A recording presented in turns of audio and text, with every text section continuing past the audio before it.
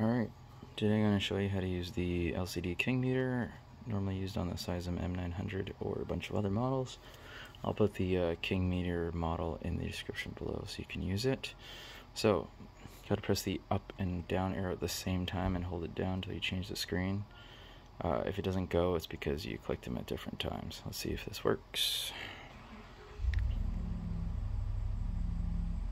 Yep. Now enter your password in, so use the arrow keys.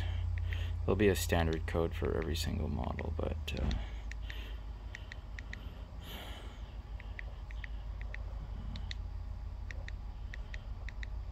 if I can get to it.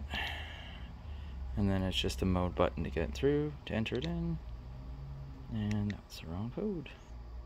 Round 2 apparently.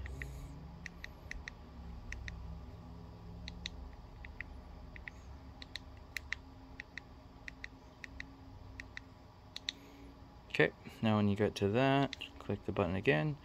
Now you've got display settings and advanced settings, and you'll use mode to enter. Is it there? So we're going to go display settings first. So display setting here, you click it in once to go check it out. The bike's going to standard with a 29-inch. It's just to include the fat tires. You can change it to 26, but technically with the fat tires, it's more of a 29.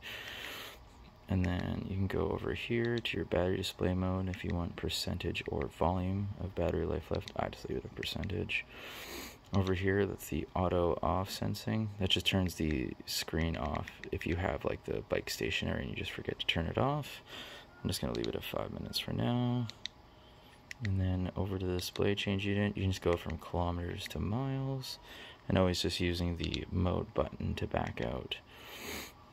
So once you've got the backlight setting, you can check that out too. I usually just keep it on 2, but you can have it quite bright. And then max speed is the important one, which everyone's probably going to want to use.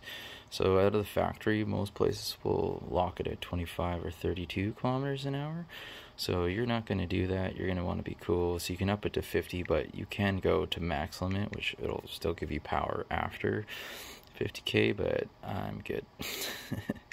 And so once you get to that screen, you're going to want to be like, well, I want to get out of here. So you'll hold the power button down, and it goes back 1. So don't hold it down too long because it'll bring you back to the front. So we'll go over to advanced settings. This is more for probably seasoned electric bike mechanics, but if you get into it, you can really modify the bike or do whatever you want. So this is the pedal range assistant modes. So you can do 0 to 5, 0 to 3, and 0 to 9 if you're feeling all eager. But I just left it as standard for 0 to 5. And then we're going to go over to speed magnetic sensor.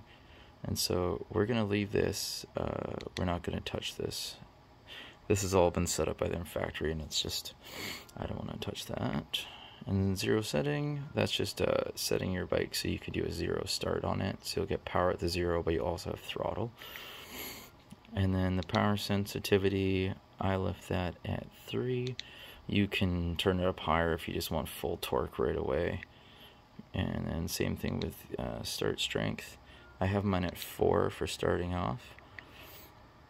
And then for the PS magnet, don't touch that. Just leave it at what it is. This is what how many magnets are inside of here.